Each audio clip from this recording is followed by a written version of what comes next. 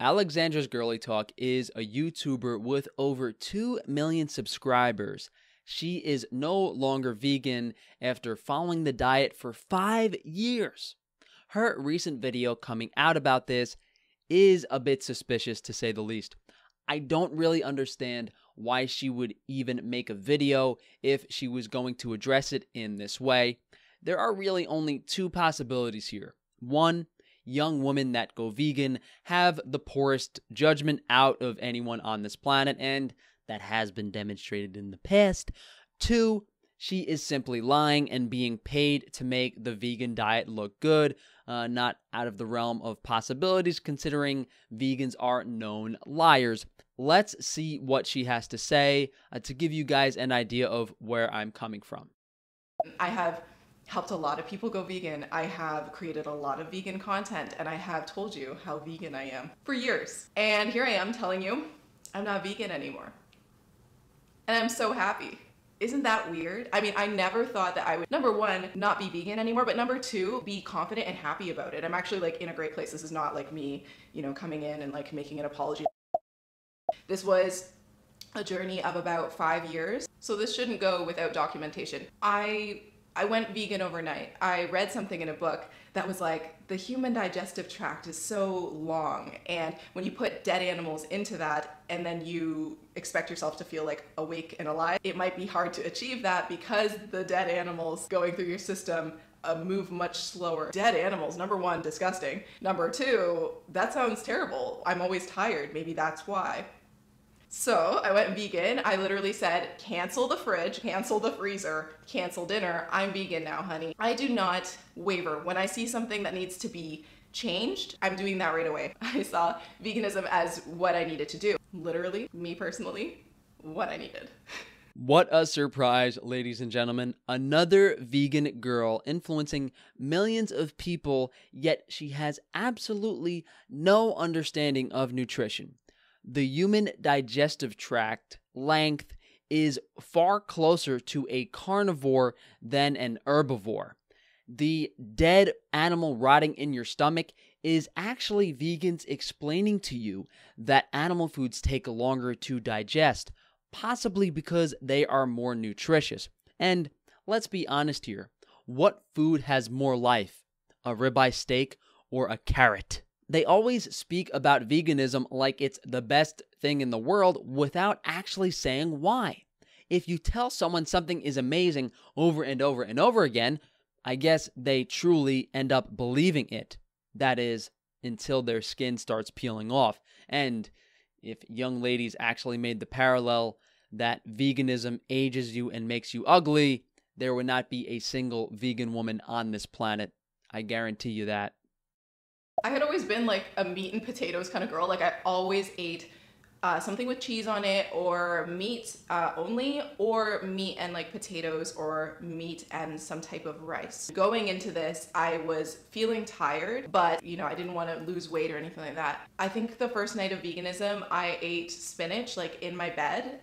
I'm not even joking you. I was watching a lot of Freely the Banana Girl, and that girl pounds back all these vegetables, all these fruits, and I was like, well, damn, like I just gotta start eating the veggies. I had never done that before, and people were laughing at me in my life. They were like, you've never eaten vegetables? And I was like, not really, no. Like I've literally always eaten meat. Have you looked at my plate? And they're like, you're right, you always have. Fast forward, I go vegan. I don't really start to feel more awake, but I also started exploring other things to help my energy levels. As a young person, I should feel awake. A 19-year-old, 20-year-old, like, of course I should feel quite awake. Actually, no, I think I was 20. No, I was 19. Yeah, I was 19. So you should feel really energized at that age. I started exploring vitamins, and like I went to a naturopathic doctor. So there were other action items I was taking in terms of making myself feel better and be in better health. I got a boob job somewhere along the way. That made me feel really sick. Had to revise them because they were like massive, and then I had to get like another boob job, and it was like a lot of money and a lot of stress and a lot of whatever. But I also felt really sick. So I was going through like a breast implant illness situation, being vegan, and overall feeling like shit. Now this isn't because veganism makes you unhealthy. It literally is probably the best diet, probably, in theory. The problem was that I wasn't willing to do any of that. I am so sorry. Like, I had no experience in that realm, and to just kind of wake up and be like, I'm vegan now. You know, I was trying my best to eat things that I knew were healthy, but I was never able to do it, and it became stressful. Like, it became really stressful. So I said, you know what? Doesn't matter. I'm gonna eat what I want. I'm gonna eat the veggie burgers. I was consuming soy carbs, and more soy with a little bit more carbs. Now that's like not great. Like, anybody can tell you that's not great. That's like, it's not healthy and it's not okay. Now you see all of the passion that's in this, because it's like all of the while. Well, I guess both her and Freely have had plenty of facial work done. If a vegan diet was so great, why are all these people injecting plastic into their face? Not only were our ancestors beautiful without Botox, they had plenty of energy throughout their entire lives, well into old age. Granted, they consumed animal foods. Lots of similarities here between these vegans. Facial plastic surgery, breast enlargement, naturopaths, blaming illnesses on things outside of their diet.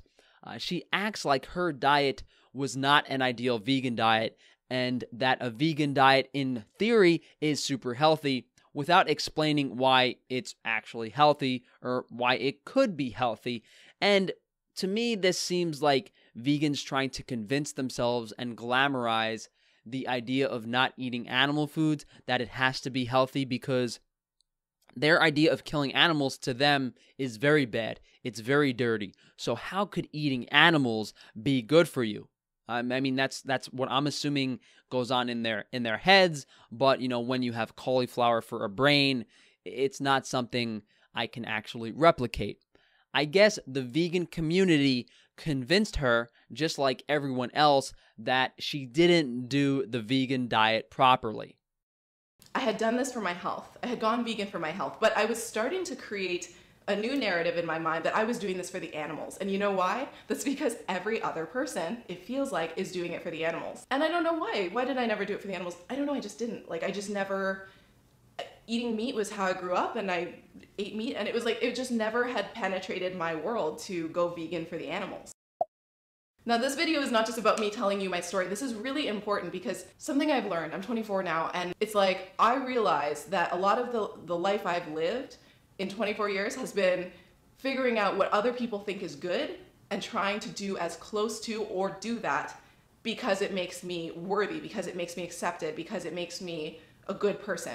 And here is the truth, boys and girls. For the animals, forget all the insects and rabbits and rodents that perish in conventional agriculture. Just don't kill the cute little piggy. Oink, oink.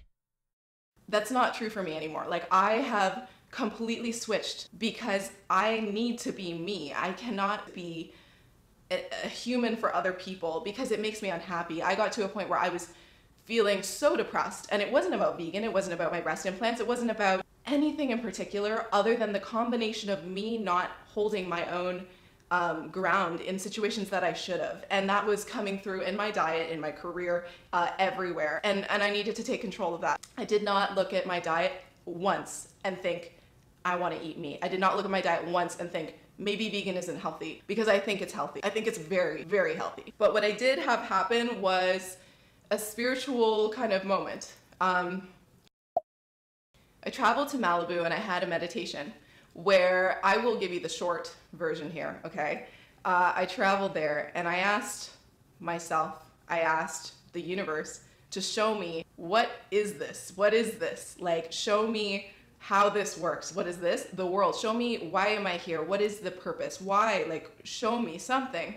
And I got a lot. I got a lot out of that meditation. It was a very intense weekend. It was like 3 days, and every night I was going into meditation.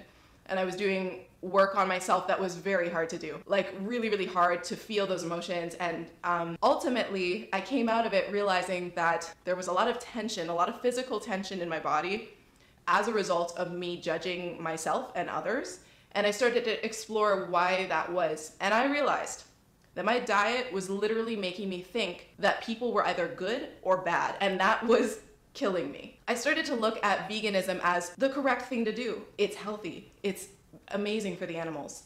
It's kind. Why aren't you doing it? And I started to look at people as though they were wrong for not seeing what I saw. Now, whether veganism is the right diet or not, go off in the comments. But what is really not okay for us as people is to be judging each other with that amount of conviction. You know, you're either good or bad, and if you're not doing this, like that is a cult mentality. That is not good or okay. This is the first time I've heard a young lady acknowledge the vegan diet for what it is, a cult. This is a perfect example of what happens to vegans. They follow this starvation diet. It ruins their health, hormones. They get depressed, completely ludicrous state of mind. They try all this wacko, dacko, cracko stuff, possibly due to vitamin B12 deficiency, as that is known to cause psychosis and hallucinations. And people deal with this in different ways. Some vegans shoot water up their butts. Some of them drink their own urine. Others decide to fly halfway across the world and meditate in a smelly, fruit-filled bungalow, whatever you may have it. Not normal behavior. And I wanted to get rid of that. And what I asked myself was, what is the thing that is making me do this? It's veganism. I had this massive internal dialogue that if I were to eat meat or something that came from an animal intentionally, that I was a really bad person and that I wouldn't, be accepted by any of the vegans anymore, and that those were kind of like my people, and that it would make me terrible, and it actually makes me so uncomfortable to think about being a bad person. This goes all the way back to childhood, when you're just trying to be loved and accepted by other people, and maybe you've been in situations where you weren't. And to feel that same, that's the root feeling. And I always have wanted to avoid that. But you know what I said? Not this time, because for me, I want to eat some meat and I want to explore what it's like. It's unfortunate how these people seek validation from vegans, yet if they understood how little vegans care for human life, how cruel they really are, they wouldn't give it a second thought. They wouldn't have been vegan in the first place. It's okay for vegans to miscarriage their babies, not be able to breastfeed, have their children's teeth rot out. God forbid I crack open an egg. I didn't know if I was going to like it. I thought it was going to be disgusting, this and that. I had some organic, GMO, amazing quality turkey bacon, I think it was. And butter on my toast. Butter on my toast. I could cry. Butter on my toast was no more soy, oil-based butter, real butter. And I was so happy. I was so happy. And I didn't know what that meant for who I was as a person. I didn't know if that was going to make me, a bad person. And it didn't. It didn't make me a bad person. I continued to dabble into eating eggs and turkey bacon for about a week. And it was a great week. I felt really, really great. And then I started to eat other types of meat. Fast forward, I'm eating meat. I'm eating my meat and my potatoes.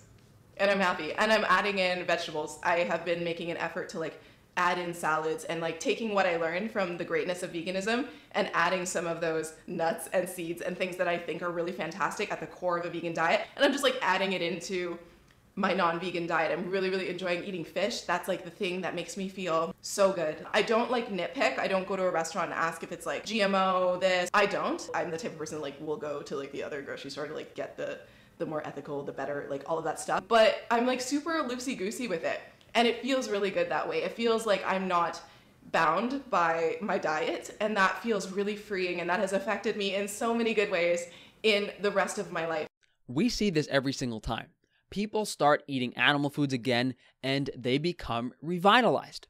Nutrition from animal foods is key for every metabolic process in the body, including hormone production, literally what makes us feel good. A vegan diet is simply starving your body of nutrition, and you will never feel good on it. Vegans can spend all the time they want trying to explain that cholesterol is bad for us, that we can supplement vitamin B12, that we are getting our nutrition from plant foods. But why does every single anecdote, every real-world experience say otherwise? Instead of fighting against meat in general, vegans really need to take a look at the bigger picture and fight against conventional agriculture and our modern food system. But that would require logic and sensibility. Vegans are built on emotion and the idea of not consuming animal food, so that will never happen. I go out to a farm once or twice a month and purchase humanely raised, environmentally friendly animal products. Whether vegans want to admit it or not, my impact on the environment and the harm I am causing correlating to my diet is far less than, I would say, any single vegan on this planet, unless they are literally growing every single thing in their backyard and picking the insects off of their lettuce. The craziest thing about veganism is these people are literally fighting for the wrong cause. If their cause was to not consume cute animals, it would make more sense. If vegans were upfront and said, oh, you shouldn't eat meat and pork and chicken because those animals are cute and cuddly, that's fine. But them saying the diet's healthy, it's better for the environment, it's better from a moral and ethical perspective is completely misguided. Because ultimately it came down to me asking myself, is it possible for you to judge yourself less by not judging others? By trusting that you are okay and that the things you want to do and the things that you're drawn to are for you. And it's okay if they're not for somebody else. I want to circle this back to the fact that I really appreciate veganism, vegans, and I appreciate that there are people actively called to pursue betterment of, I don't know, the entire structure of the meat industry, but also like animals in particular. I think people are spending time with animals on farms, you know, reintegrating animals that have been treated very badly into a habitat that's like supportive. That is something that I feel is very good. However, I'm personally called to do much different things with my life. I'm personally not called to be an activist for the animals. I have my own purpose, and that's okay. And I think everybody has their own purpose, and that's okay. I can have me, and I can have you too, and you can have you, and you can have me too, and we can accept each other, and we can understand that this doesn't have to be a tit for tat. If you live this way, you're that way, and if you don't, you're this. It doesn't have to be like that. We can all accept each other, we can all love each other and create space for each other, and trust me, life gets a lot better when we start doing that. And it's baby steps, you know? Baby steps all the time. Like, you're not gonna be perfect, ever. I just don't believe these girls get sucked into this vegan bullshit without being paid, especially for 5 years. And how this girl's acting in this video isn't like she was vegan for 5 years. It seems like she was vegan for 5 hours. Now, is there a possibility that veganism became popular, a bunch of people jumped on the bandwagon, takes a couple years for your health to deteriorate? I don't think so. There are new vegan influencers popping out every day, so maybe these girls can only take so much abuse from the vegan diet before denouncing it. The important message here is recognizing the issues with a vegan diet and that we need animal foods in our diet in order to be healthy. And this doesn't just apply to vegans. This applies to every single person in the United States. I would say 99.9% of people aren't getting adequate nutrition. It's really unfortunate. This is something that sits very close to my heart. I've spoken about it in the past. The reason I believe people are sick, ugly, unhappy, disabled, whatever it may be, I think that's largely due to nutrient deficiencies and us not being raised in a natural way. So thank you guys for watching. Please like, subscribe, hit that bell icon, share the video if you can. If you guys would like to support me further, check out some of the other videos on my channel. Recently, I have launched Frankie's Free Range Meat, our goal being to provide you guys with high-quality, nutrient-dense animal foods at an affordable price. Guys, check out frankiesfreerangemeat.com to learn more about our message and what we are looking to do in the future. Again, thank you guys for joining me today, and enjoy the rest of the week.